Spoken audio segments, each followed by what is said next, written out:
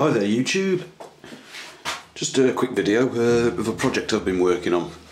Basically it's I'm starting to build a metal melting furnace. And what it is, it's basically a steel cylinder which was cut from a gas bottle with a lid and the air intake pipe. I'm going to look at fueling this on LPG propane.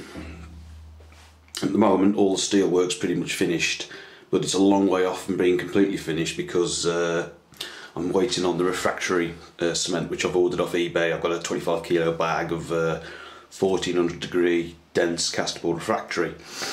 So let's take this off and look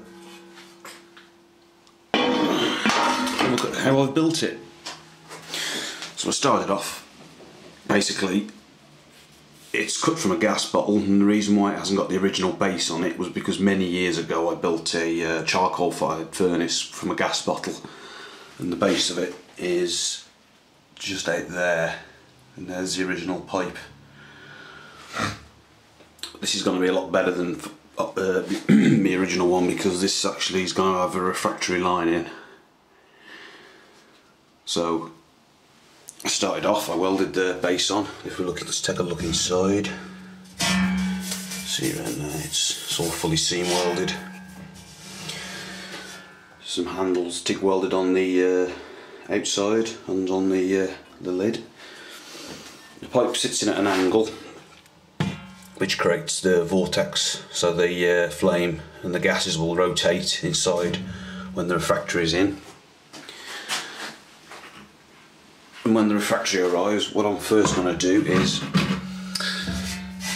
put a layer of refractory on the bottom, probably about 2 inches, 50mm thick.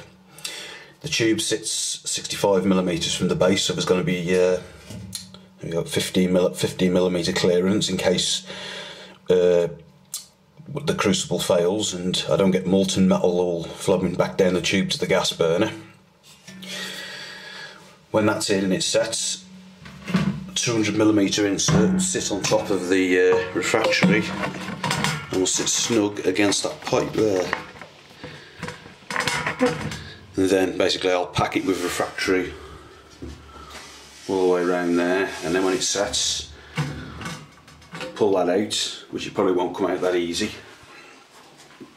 And for the lid, vent hole there, I'll use a bit of a 50mm steel tube just to drop that into there, and then basically fill that with the refractory cement and level it all off, so that'll be the lid complete.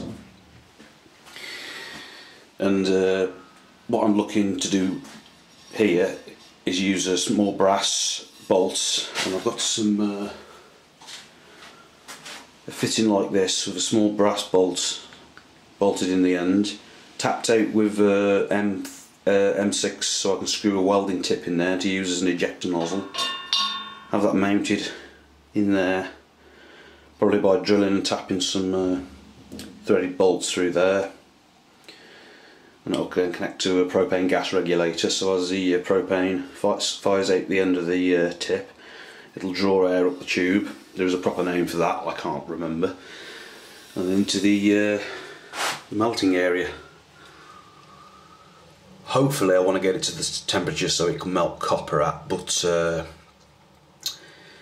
no guarantee of how hot it's going to get. But what I'm planning on doing when I get the refractory is mixing 3 parts refractory cement and maybe adding 1 part perlite to it to give it that little bit extra thermal insulation, because castable refractory is dense, they're not very good thermal insulators, but by mixing something like perlite with it, it would increase its thermal resistance.